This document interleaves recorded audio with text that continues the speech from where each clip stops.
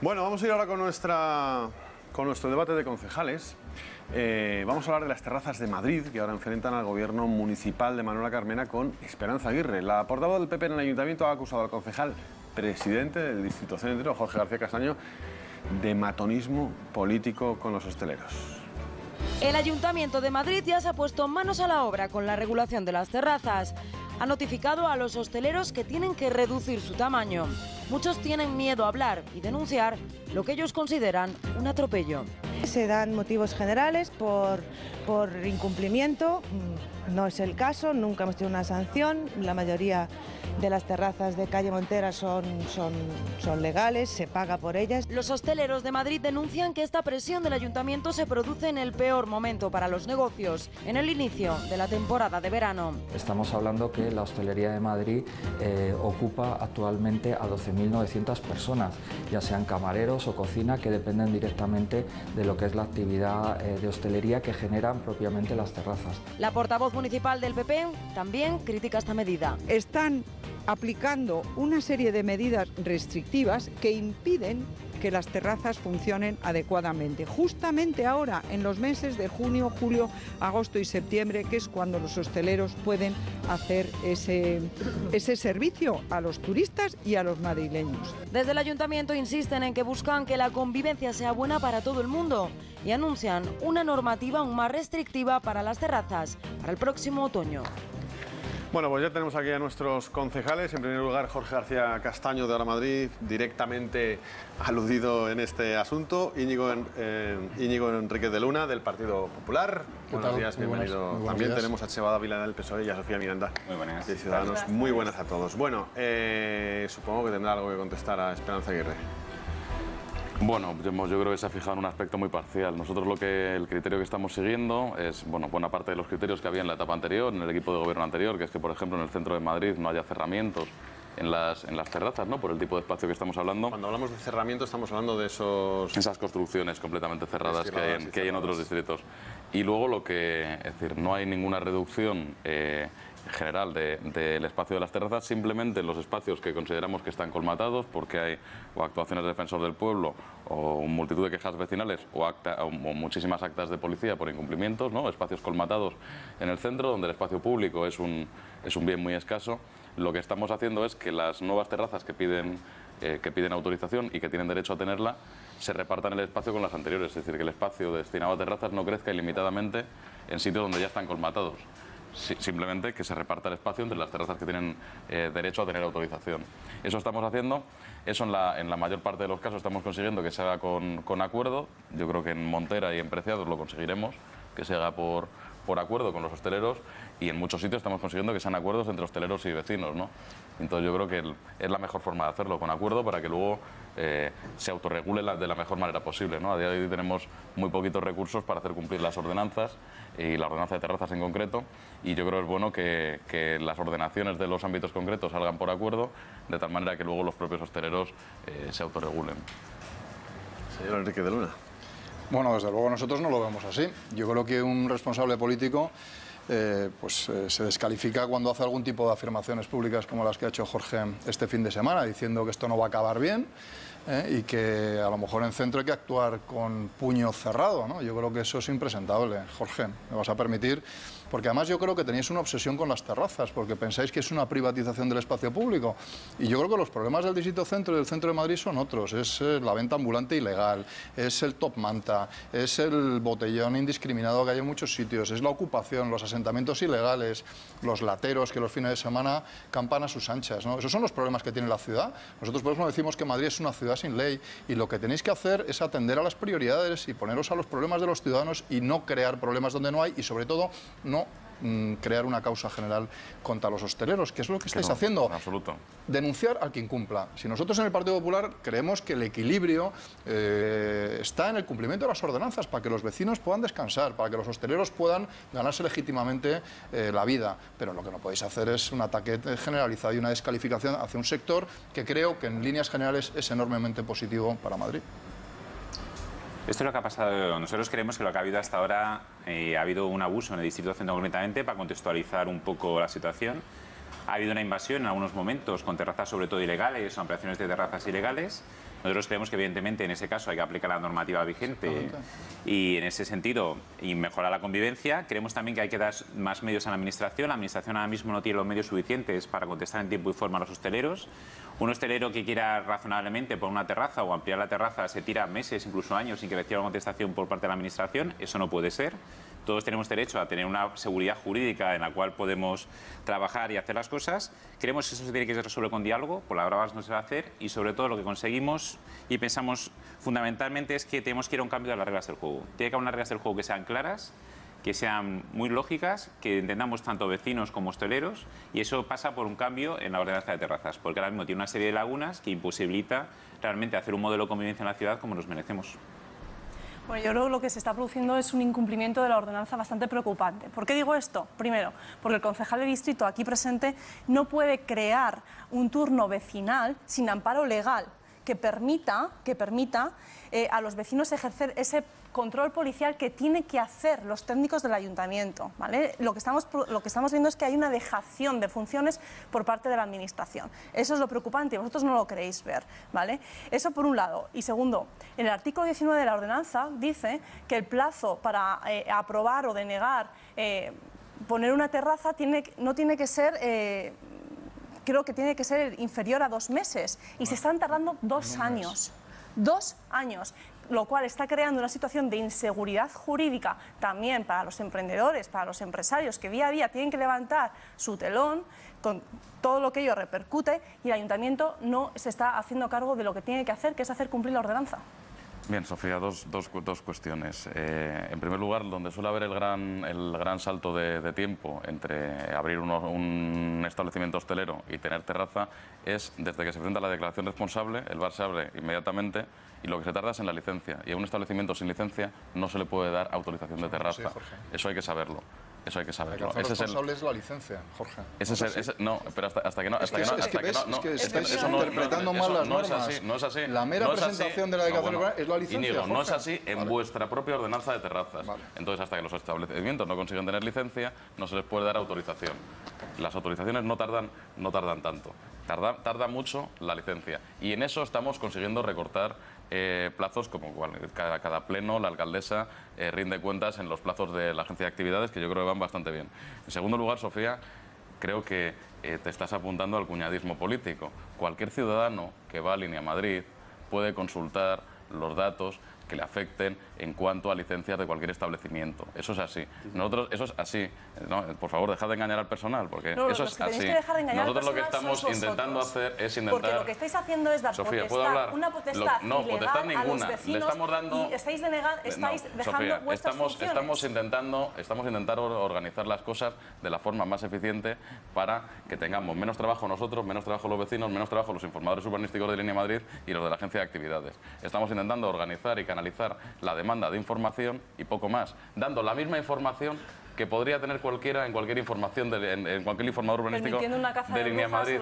No hay caja de brujas alguna, en absoluto. Ni se está generalizando de ninguna manera. Lo que estamos intentando es llegar al máximo de acuerdos de convivencia posibles en los distintos ámbitos del centro. Estamos consiguiendo muchos y yo creo que después de las elecciones vamos a conseguir más y sacar las cosas por acuerdo e intentar que las normas se cumplan. Yo creo que ha habido unos años en los que no ha habido ningún interés en que se cumpliera casi ninguna norma. Bueno, vamos a intentar que se cumpla por lo menos la ordenanza que nos dejó el PP de terrazas. Vamos a ver, yo creo que la seguridad jurídica es un valor fundamental. Básico. Y es fundamental. Y lo que no podéis hacer es crear esa presunción de culpabilidad sobre un sector que básicamente cumple, Jorge. Entonces, lo que tenéis que hacer es perseguir al incumplidor, pero estáis mandando unos trámites de audiencia a muchísimos hosteleros donde les decís, no, porque hay muchas molestias, porque hay muchas terrazas, os recortamos la terraza. Y eso no se puede hacer porque el empresario lo que hace, además en mitad de la temporada, hace unas previsiones, contrata un personal, hace unas inversiones en el mobiliario y ahora de repente les decís que la mitad de la terraza. Íñigo, esa es la plaza de San Ildefonso, me viene muy bien. En esa plaza hay una terraza que tiene 32 mesas y hay otras 2 que han pedido autorización y tienen derecho a tenerla. Claro, en esa plaza, ¿tú ¿Tú crees que caben más terrazas? Ese no es ¿Tú crees que caben más mesas? Jorge, ¿O que hay que repartir? Ese es el caso. Vamos a ver. Ese es San Ildefonso. Una persona que tiene una terraza autorizada tiene derecho a que no se le cuestione su autorización. Vamos a poner la foto para que la vean los espectadores. En esa foto de ahí, ¿hay que repartir el espacio o caben 2 terrazas más del mismo tamaño? Mira, Jorge, la Plaza San Ildefonso. Tú sabes perfectamente cómo estaba hace unos años de botellón. Entonces, las terrazas no solamente tienen algo negativo, también tienen algo positivo. Porque el espacio público en el centro de Madrid se ocupa. Y si no lo ocupa un hostelero, lo van a ocupar a lo mejor otras personas haciendo otro tipo de en vez de haber un establecimiento hostelero que tiene derecho a terraza, repartir, claro que sí. Hay que repartir. Pero si yo no te critico eso. Pues eso es lo que de estamos toda la vida de Dios el Ayuntamiento, cuando otro local al que tiene derecho a una terraza la pide, pues tiene que lógicamente llegar a un acuerdo para que el espacio público se reparta proporcionalmente. No es verdad. Patrullas vecinales ¿Qué locura estás diciendo? Sí, señor, y eso no lo contáis. Sí, señor, y eso no lo contáis. Yo en la misma ciudad que tú, fíjate ¿dónde vives? O sea, ¿pero qué en la estamos misma hablando? ciudad que tú. Estamos hablando de intentar organizar. Perdónenme, enseguida seguimos discutiendo esto. Tenemos que hacer una pausa. Vamos a hablar también sobre esa bajada del IBI polémica en campaña electoral. Volvemos enseguida.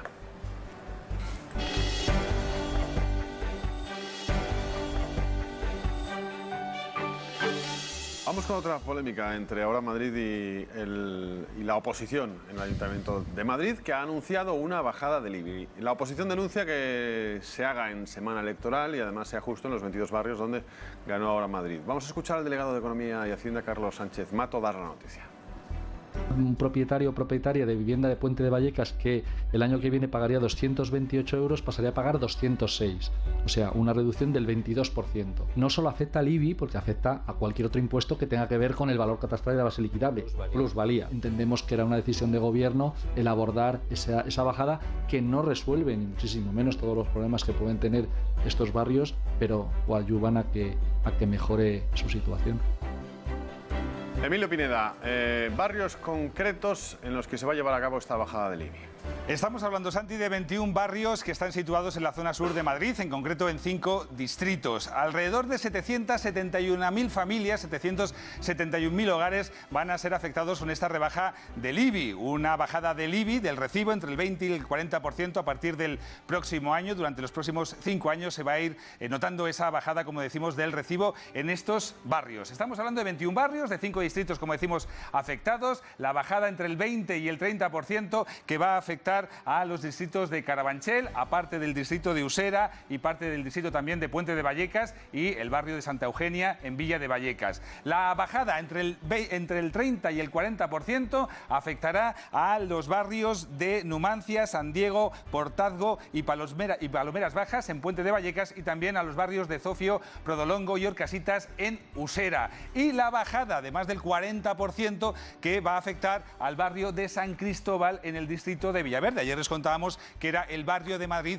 con la renta per cápita más baja de toda la comunidad. Pues bien, va a ser el barrio que más va a notar esa bajada del IBI, más del 40% a partir del próximo año. Si ahora mismo los vecinos del barrio de San Cristóbal están pagando alrededor de 143 euros en el recibo del IBI, que en el año 2021 serían 195 euros, pues bien, van a pasar a pagar 117 euros en los próximos 5 años. Lo cierto es que desde la oposición y en algunos medios hoy se apunta, han llovido también las críticas porque dicen que esta medida ha surgido en plena campaña electoral y porque la medida afecta a barrios donde Ahora Madrid logró ganar las pasadas elecciones municipales. Santi.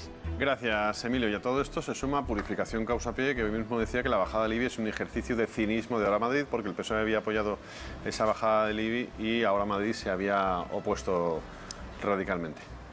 Es que hay una cosa, yo creo que esto es un ejemplo de lo que no se debe hacer nunca en política. Nosotros presentamos con Partido Socialista el 22 de julio una proposición a pleno en la cual planteamos una bajada del IBI, que ha incluido el tema de la revisión catastral, que nos parece muy razonable hacerse a todos, por cierto. Incluía también el tema de la progresividad, incluía que fuera en toda la ciudad.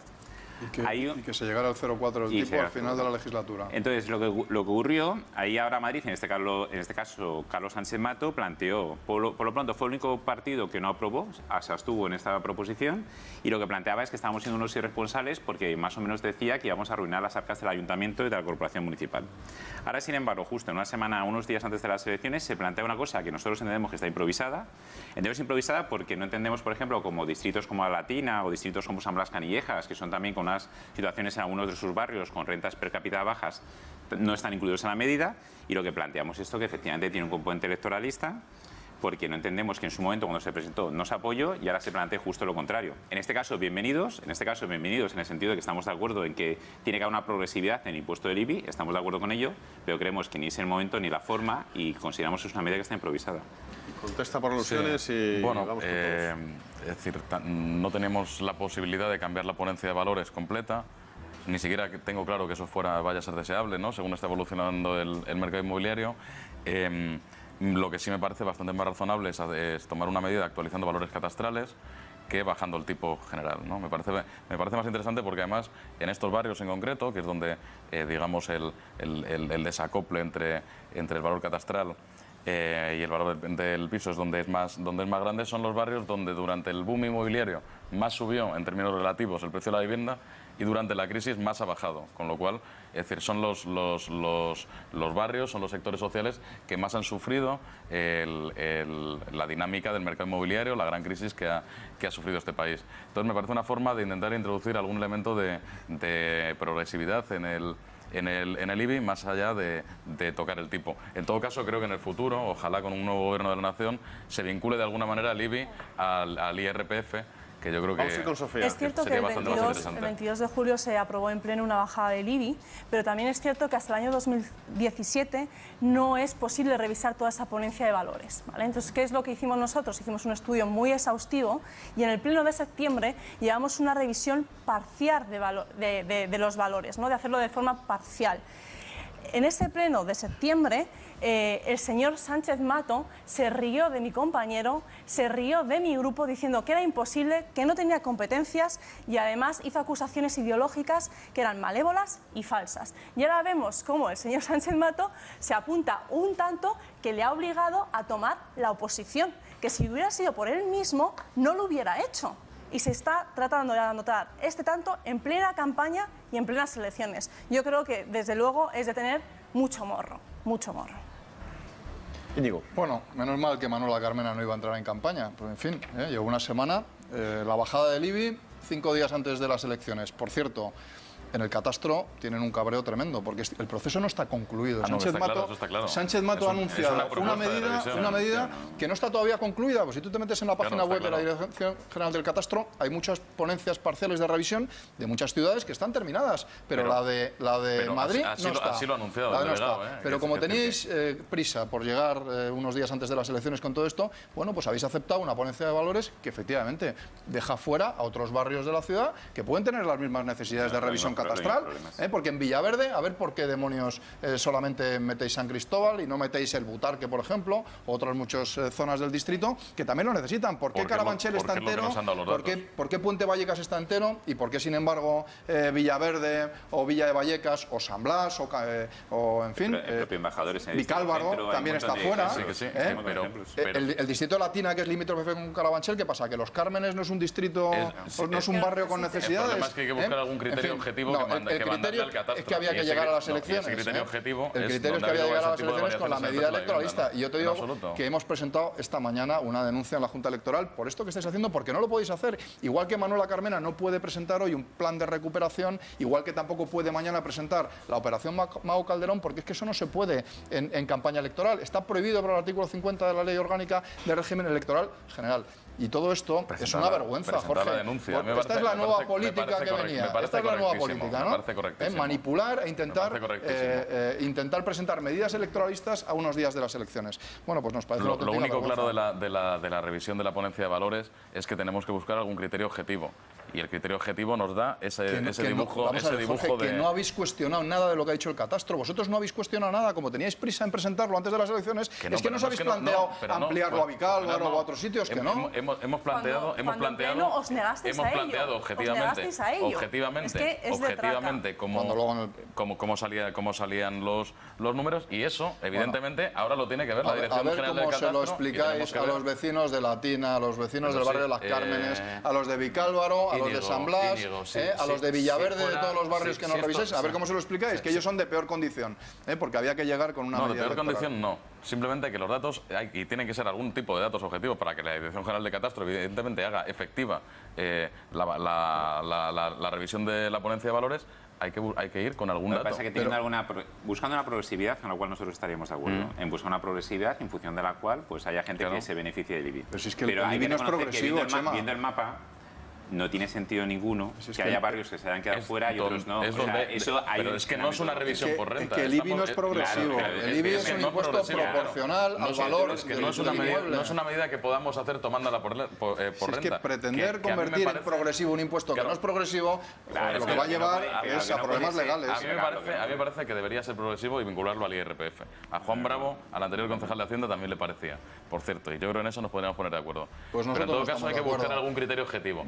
Y el criterio objetivo aquí, a las familias concretas que tengan problemas concretos. Aquí eso es lo que hay que no hacer. es la renta, porque no puede ser la renta, como bien has dicho, sino es la diferencia entre los valores catastrales y los precios reales de la vivienda que hay en el mercado. Esa es la diferencia. Haciendo eso, Jorge, dejamos fuera un montón de gente que lo necesitaría exactamente igual. Pero eso lo tendremos que hacer por otras vías. Yo entiendo que esta medida no estaba suficientemente estudiada. Yo creo que se ha adelantado el anuncio precisamente por un tema electoral. Bueno, porque se ha adelantado, que no está culminado el proceso. Y de hecho, que tú fíjate que anuncia el intento de una medida que no está todavía aprobada. Es que el Ayuntamiento lo que ha anunciado es que va a mandar esto a la Dirección General del Catastro, evidentemente. No, el Ayuntamiento lo que ha hecho es soltar un mitin. Sánchez Mato lo que ha hecho es soltar un mitin ayer en clave electoral y ya está. Lo escandaloso es que se niegue en el Pleno, que nos insulte el resto de partidos de la oposición y haga suya la medida, la presenta ante los medios sin nadie delante que le pueda rebatir las cifras. No es exactamente vuestra medida, porque vuestra medida era bajar el tipo general y eso no es exactamente esto en absoluto. Y también la ponencia de valores. Y la revisión de la ponencia. Y si no, te invito a que te leas el diario de sesiones, la página 32.